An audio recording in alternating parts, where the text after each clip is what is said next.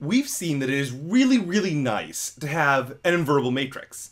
Because if you have that A is invertible, any linear system AX equal to a B for any constant B is going to be having a unique solution to it. We also know how to compute the inverse to the matrix A. In the 2x2 case, there's a little formula for it. In the n by n general case, we had this methodology involving row operations. But what happens if we don't have an invertible matrix? Now, unfortunately, this is not as nice a situation in the sense that we're not guaranteed unique solutions, but it's going to be a very critical part of our analysis to decide whether or not we've got an invertible matrix and get the unique solutions, or whether we don't. So in this video, we're going to talk about a few different ways whereby you might not have an invertible matrix. The first of them, the sort of easiest just to glance at and get an answer, is whether your matrix A is square.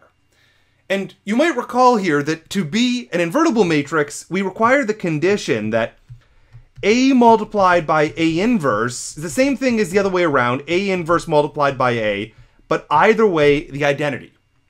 And this imposes the condition that for matrix multiplication to be defined, if you've got the product of two matrices, those inner numbers on the dimensions need to match. And if you flip them around, the inner dimensions need to match again, but those are just the outer dimensions. And so what you really get is that it has to be a square matrix. So that's our first condition. Cannot possibly be invertible if it's not square. Next up, in the 2x2 case, we had this really nice theorem, right? It said that if you've got the 2x2, its inverse is just this. However, because of the AD minus BC on the bottom here, your formula might not always work. It might be that you have a division by zero problem. And indeed, we're going to get that invertibility is going to be equivalent, as in it's an if and only if the AD minus the BC is not going to be equal to zero.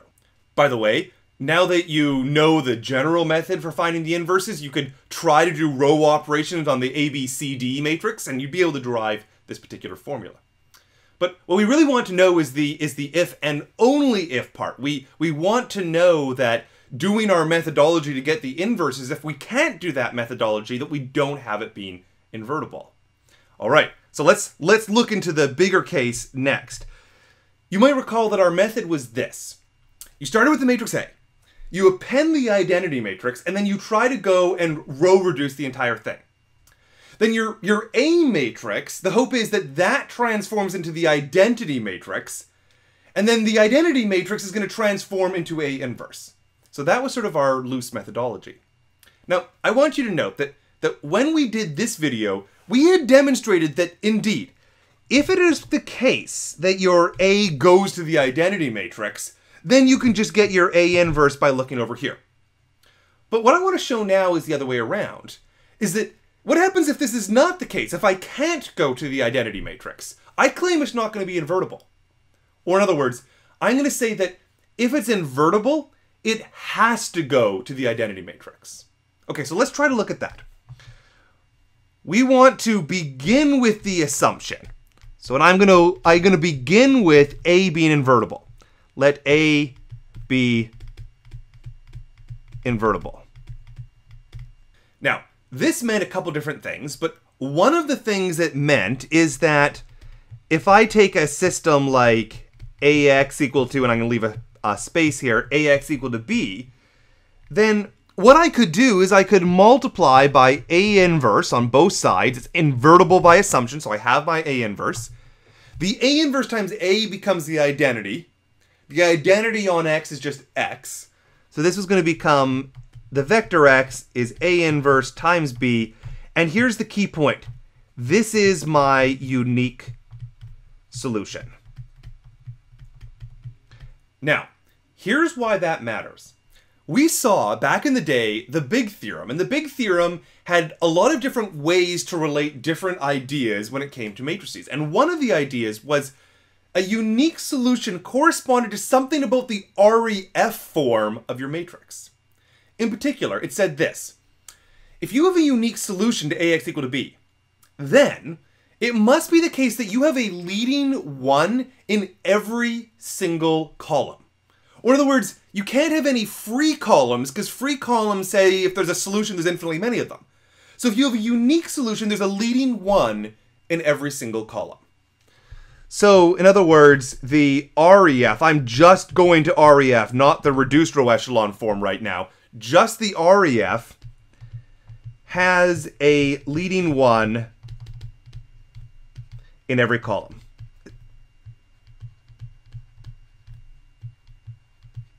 Or, in other words, I have no free columns that would give me infinitely many solutions. But the next thing I want to think about is, look, this matrix has to be square. So if I have a leading one in every single column, but there's the same number of columns as there are rows. So if there's a leading one in every single column, there's also a leading one in every single row. And that's because it's going to be square. So as A is square, which gives us the same number of rows as columns, then we're going to have a leading one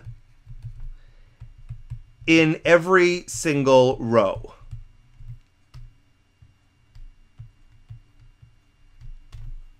All right. Now, I'm going to give just sort of a representative example of this. Okay, so I've got a matrix that looks like this.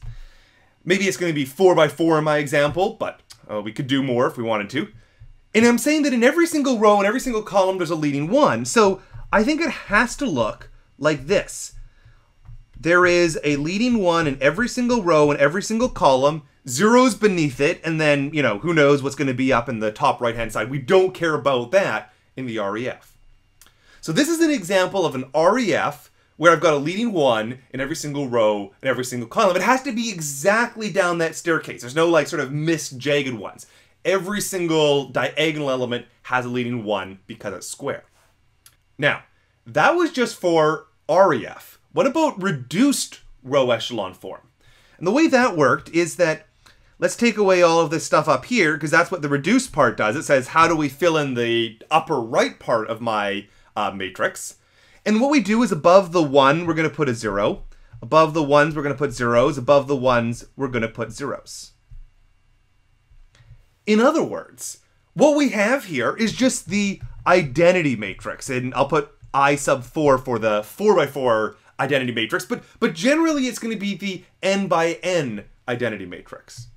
So I think what we have concluded out of this is that in reduced row echelon form, the A is just going to go to the identity matrix. And that's what we had set out to demonstrate. We wanted to know that if the A is going to be invertible, it must be the case that it goes to the identity matrix. And then knowing that it must go to the identity matrix, by the previous analysis, it sends this appended I to the A inverse that I have. So my final conclusion is A is invertible if and only if its reduced row echelon form is the identity matrix.